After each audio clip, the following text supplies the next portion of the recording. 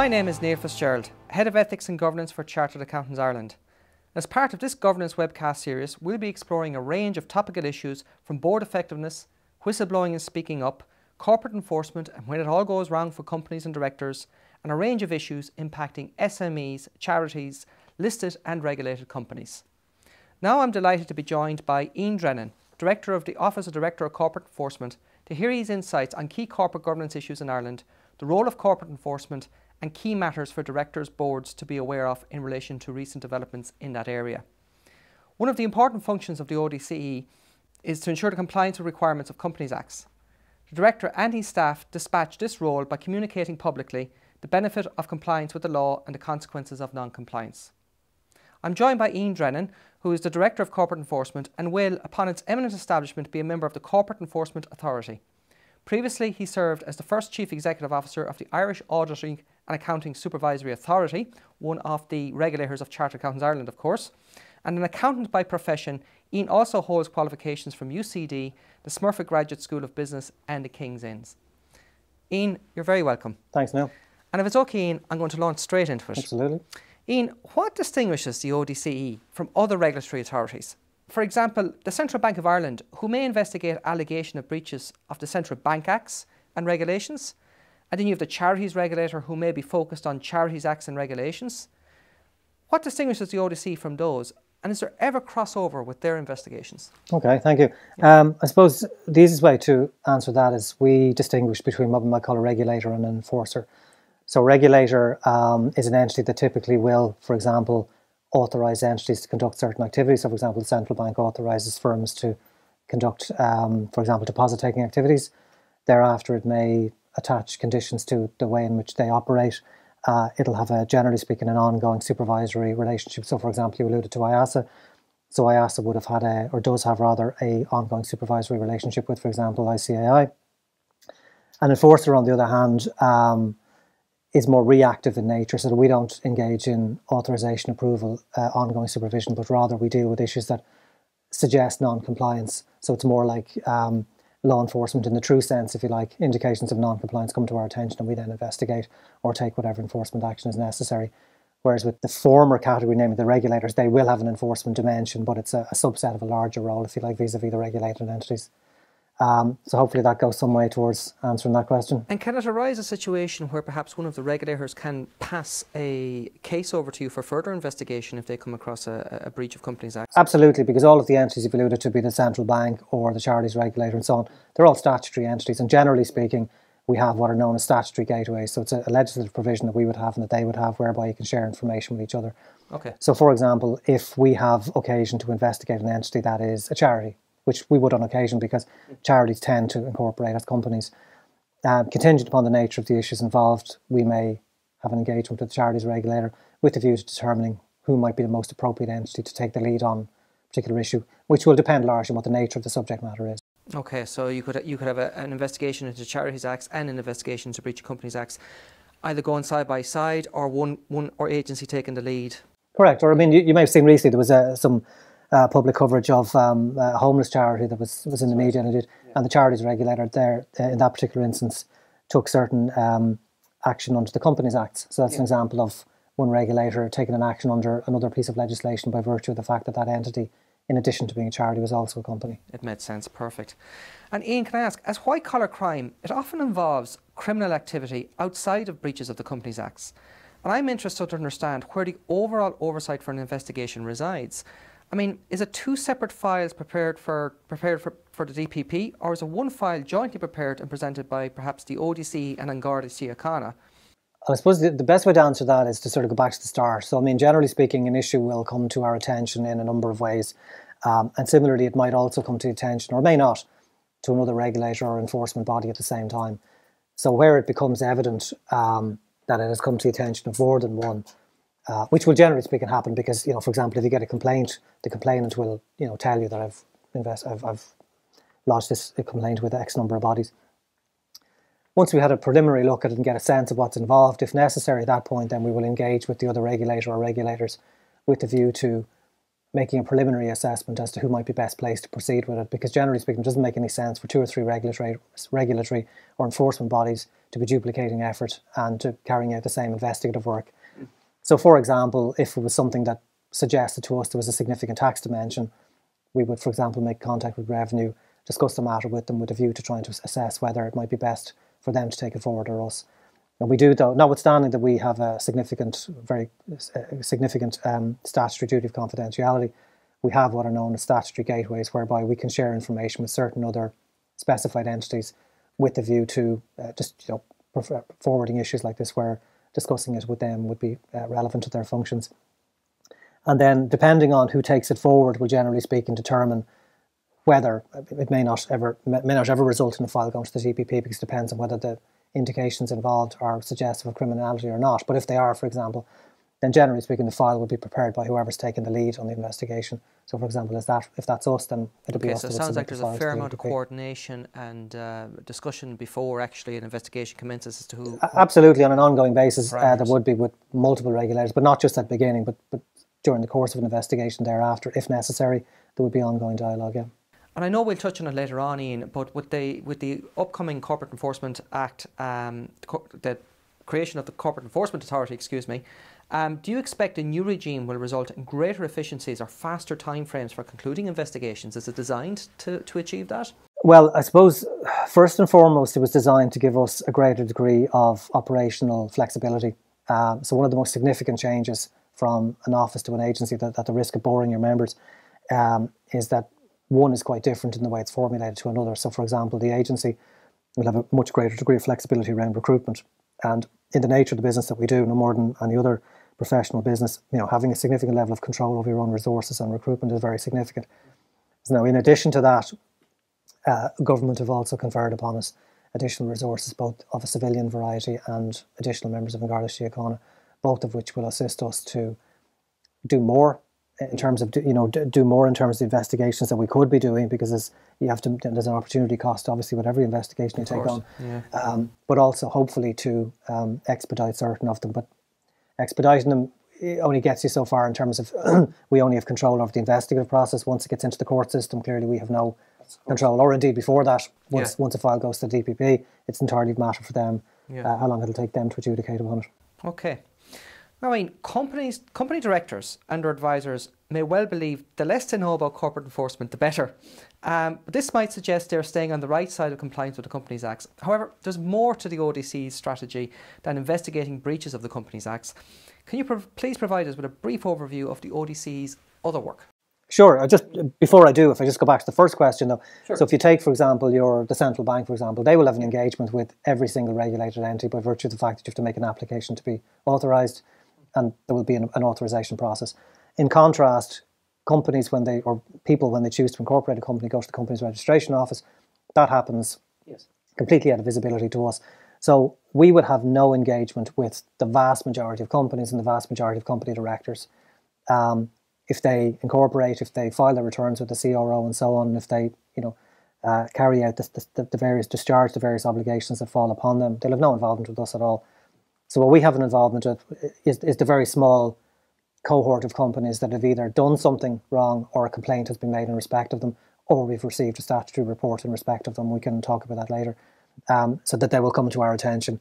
And thereafter then, as we said earlier on, we'll investigate in the normal course. But as you rightly say, that's only one element of what we do. We do a whole range of other things, one of which is what we call our advocacy remit, which is whereby we have a statutory, one of our statutory functions is to encourage compliance with company law, this is a manifestation of that. Yes, yeah. Plus the publication of various booklets that we make available either in hard copy or on our website, plus various other documents and periodicals that we would issue from time to time, where we try to get the message out there that, as those who've been through the process mostly will attest to, at the end of the day, it's cheaper just to be compliant in the first instance, because being on the receiving end of an investigation is a very expensive process. Yes, and not just in terms of cost, in terms of mental anguish as well that can cause all parties. And actually, that's a very important point you mentioned at the start of that, in the context that the ODC does not have any sort of authorisation role. Some people might believe that because you're a director of a company, you have in some way been approved. You're self-selecting really. You fill in the forms, you file them with the CRO, and hey presto, you're a director. Absolutely, it's entirely self-selecting, but very importantly, and it's very important not to oversee this or to miss this by way of oversight, is that, you know, on those forms that you complete, you are asked to, you know, to acknowledge that you're taking on the responsibilities of a director, and it's no different to, the way I look at it is no different to being given a driver's license. Yeah. You know, you're being put in charge of a vehicle that can do very significant damage. Yeah. And thereafter, it's important that you know the rules and regulations that attach to that privilege. And that's a very good analogy, because that's what the ODCE produce some fantastic guidance and booklets actually on what are your duties as a director.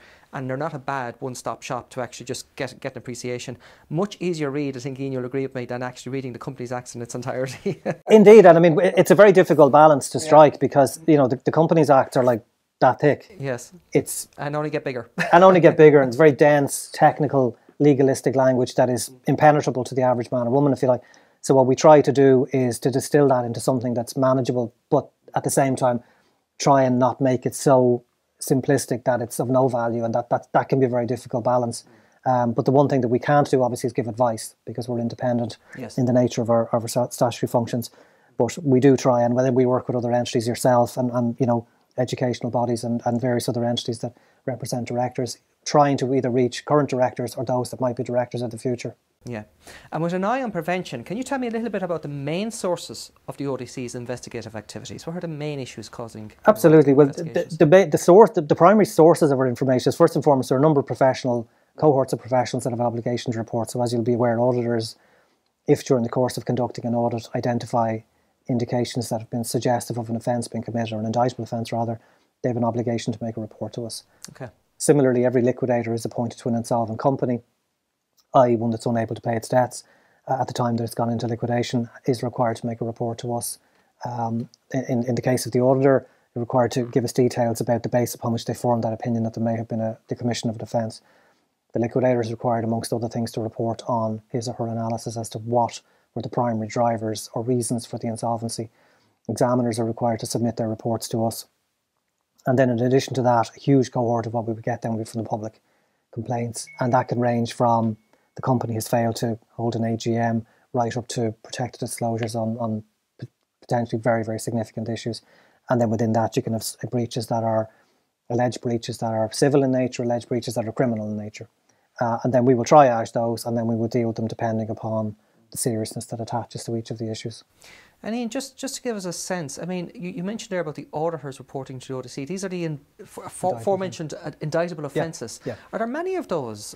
They've come down significantly. I mean, the primary reason, well, sorry, there was two reasons. I mean, initially, you know, I was back in the early days of that, we were being snowed under with those, because that was because auditors had to report if an annual return hadn't been filed or been filed late, because they're offences. So that was carved out in due course, which was significantly reduced. Because a CRO would be picking that up anyway. Exactly. Yeah. And then thereafter, you know, as audit exemption limits have increased and companies have more and more moved out of the audit net, if you like, naturally commensurate with that trend, the number of reports has reduced. And then as we've done a significant number of work, a bit of work over the years on things like directors' loans, where in the early days directors would have been largely ignorant of their obligations and the provisions around that, which are quite technical in nature. And as that, you know, made its way through the system, and as auditors were then able to go back and to advise their clients and so on, that has moved away. So I won't say they're dwindling, but they're much lower in nature these days. And will statutory auditors continue to have responsibilities to report certain offences under the new regime, the corporate enforcement? Yeah, there's no change to that statutory provision, yeah. Okay. Yeah. And are those responsibilities in relation to suspicions, or are they only required in relation to evidence-based facts? Are they? The evidence point, if you like, is that the report is triggered when the auditor forms an opinion during the course or by virtue of the audit, okay, that there's evidence to suggest an offence. So if the auditor doesn't form that opinion, then there's no need to report. And we would have had a lot of tic-tacking with the Institute back in the day and the other accountancy bodies around. Yes. Where does the inflection point lie, and at what point? And back in the early days, auditors would have taken legal advice on those issues, because naturally enough they're concerned about exposure and what have you. But that's very well bedded down at this stage. It is, yeah, and it's a bit more certain as well than the anti-money laundering legislation, which is a cause for suspicion rather than exactly. Yeah. Okay, very good. And Ian, can I ask then, just moving away from the auditors and looking at the directors, to what extent can individual directors be separately held accountable rather than the collective board of directors for breaches of Companies Acts? Well, now, a company can commit an offence under company law. Yes. An individual can commit an offence under company law, but a board of directors can't. Okay. So when we look at an issue, if the evidence is suggestive of an offence, I think what's very important for directors to understand is that, for example, a company has an obligation to maintain proper accounting records. Yes. But a company is an inanimate object and therefore can't do that. So the enforceability mechanism under company law is what we call the officer in default provision, whereby it'll say that if you, Níall, are director of a company and that company fails to comply with an obligation, then if you can be shown to have been in default by negligence or some other act or omission, then you can be held legally responsible at criminal law. So generally speaking, we don't typically tend to prosecute companies because the dissuasive effect is quite minimal. Right. You can't prosecute a board of directors because it's not a legal entity, but generally speaking, we prosecute individuals. And how do you pick which individuals? Well, that'll depend on the facts and circumstances. I mean, sorry, to be clear, we don't pick people. Oh, of course. If someone against whom a criminal charge, I'll blame him.